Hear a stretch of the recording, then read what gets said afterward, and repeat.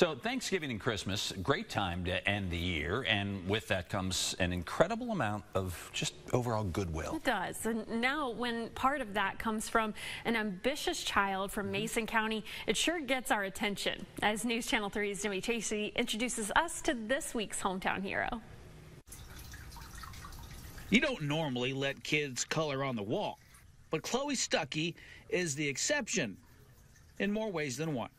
Thanksgiving was way too early, so let's do it for Christmas. The Point Pleasant 12-year-old is tallying up the numbers for her latest energetic endeavor.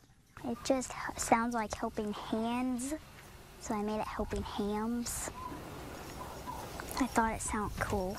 Ever since she could walk and talk, she has always wanted to help others. I mean, it's a constant thing. Then it's off to pound the pavement again.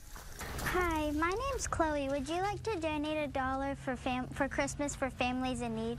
Absolutely. Just 1 minute, okay? Okay, thank you. Chloe is determined to hit her goal of $2,000 to buy hams for the less fortunate this holiday season, a number on this late November day that is well within reach.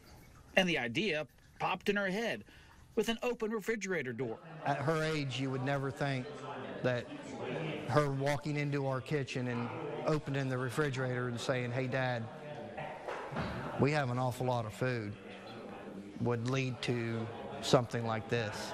Since that day, this chart of alternating red and green goals has been growing under the watchful eye of her pet, Pickles the alligator, because Chloe is the type of kid who doesn't stay cooped up in the house for long. I don't know. I don't really like just to go inside and watch TV and stuff, so I just figured, well, I mean, we can... I don't know. I honestly don't. My heart tells me. There. So after days of roaming the neighborhood for donations, raising a few $1,000s, the tables were turned on this young hometown hero. So in recognition of that, WSAZ News would like to present you with a Hometown Hero Award. Thank you. I think you should just go out and think about other people and not just about yourself. And something tells me this kid is far from done. Jim Tracy, News Channel 3, Point Pleasant. Oh, big congratulations, Chloe. Well deserved. We're proud of you. And you can still donate to Helping Hands. City National Bank in Point Pleasant has an account that goes straight to Chloe. And there are drop-off buckets at Tutors there and Homestead Realty. We checked with the Stuckeys earlier today. The total now, how amazing is this? It's up to $2,800. Still going. Still going. And if you'd like to nominate someone to be a hometown hero, send us a letter to the address on your screen or send us an email, news@wsaz.com.